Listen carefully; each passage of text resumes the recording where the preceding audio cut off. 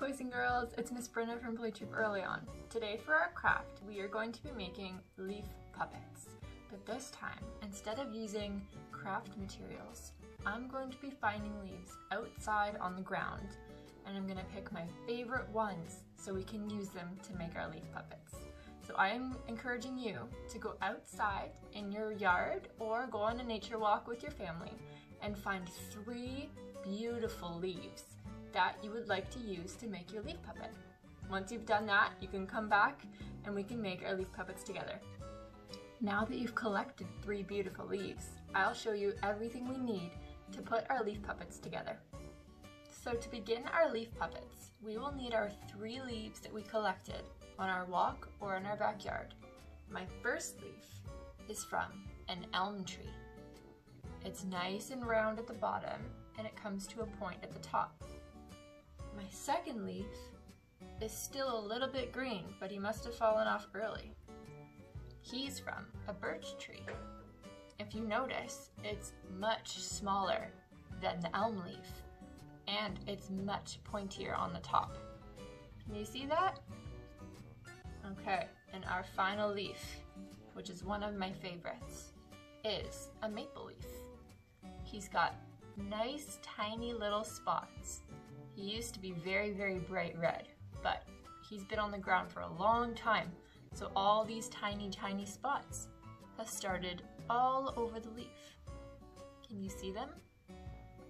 What kind of leaves did you collect? Maybe you could get help from your parents and look them up to see what kind of leaves you collected.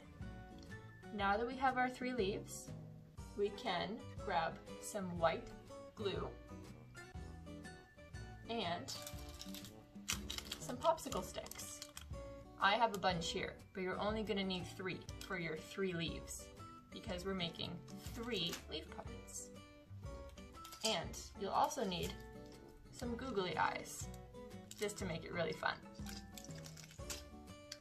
And we can use markers to draw the face on our leaf puppets. And that's it. That's all the materials that we'll need for this. Isn't that simple?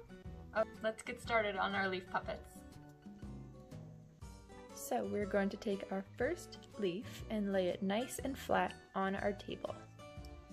And we are going to take our glue and put 2 very tiny dots on the leaf where we want the eyes to go.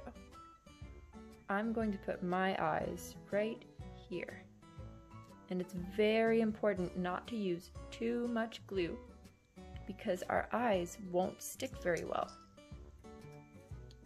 We're going to take our Google eyes. I chose these 2 small Google eyes, and we're going to stick them right on top of where we put our glue and give it a good push. But remember to be super gentle because your leaf can tear or rip very easily. Perfect.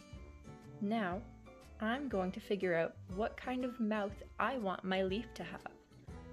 I'm going to take my black marker and I think I'm going to give Mr. Leaf a great big smile. So I'm going to start here and go all the way around and bring it across like this to give him a great big happy smile.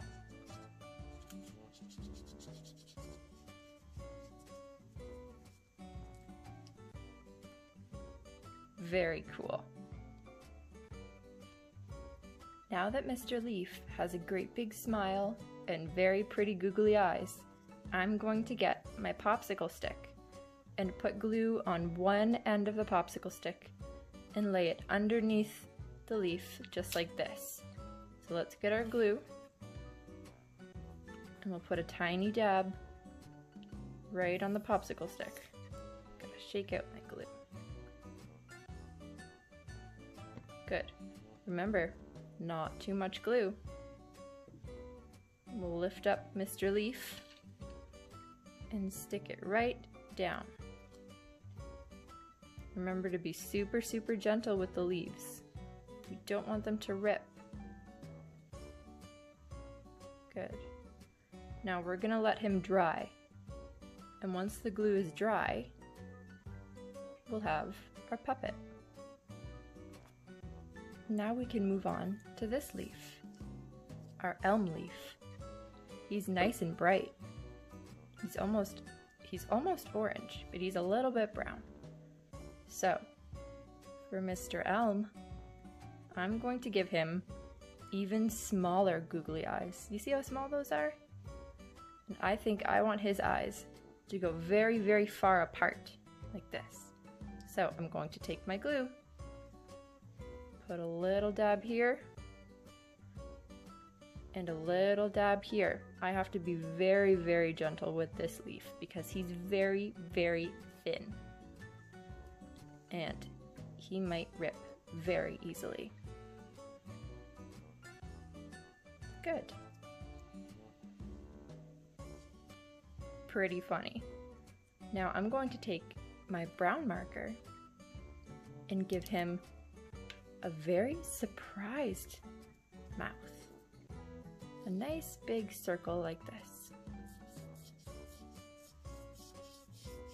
It looks like he almost got scared or something. I think I'm gonna do that a little bit darker, just so you can see it better. Let's go over it with black. There we go. That's much better. And we'll color it in. That's pretty silly. Okay, let's take our popsicle stick again. And how much glue do we use? Do we take our whole glue and just squeeze it all over? No, we take a little dab of glue right at the end, like this. And now we can lift up Mr. Elm Leaf and stick him to the popsicle stick. And he can go over and sit with Mr. Maple Leaf while he dries. Good. Now it's time for our teeny, teeny, tiny birch leaf. I think I'm going to use the biggest Google eye I have and stick it right on the top like that. Won't that be silly? Let's give him a little bit of glue. We'll have to give him a little bit more glue than we gave the other Google eyes, just because it's bigger. That should work. Now we'll take the big Google eye and stick it right on top. Good. That looks pretty silly. Okay, now I think I want to give the little birch leaf some big red lipstick. So I'm gonna draw some lips on him. Just like this. A big smile. Red lipstick.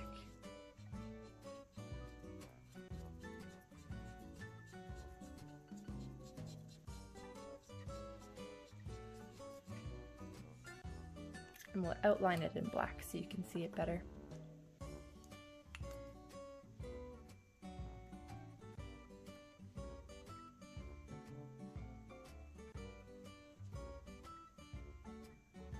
Very cute. Okay, now we'll get our popsicle stick again and put a little bit of glue right on the top. And we'll lift up the birch leaf and stick it right on. Awesome. Now we're gonna let our leaves dry for a little bit, just enough so the glue sets and they're not wiggly anymore. So I'll set them over here and I'll check back soon. So it looks like my leaf puppets are finally dry. It only took about 5 minutes for the glue to set, but this is what we have now. This is our maple leaf puppet with his 2 small Google eyes, and they wiggle around just like this. And this is our birch puppet with his surprised face, and it looks like while he was drying, his hair started to curl a little bit because the leaf was wet when he was outside, but now that he's inside, he started to dry and crinkle up. Isn't that neat? It's kind of funny. And this, he's my favorite, this tiny guy. His one big eye on such a tiny leaf, I think that's so silly. Well, it looks like these leaf puppets turned out very well, and I hope yours did too. Thank you for joining me for another very fun craft, and I look forward to seeing you next week. Goodbye!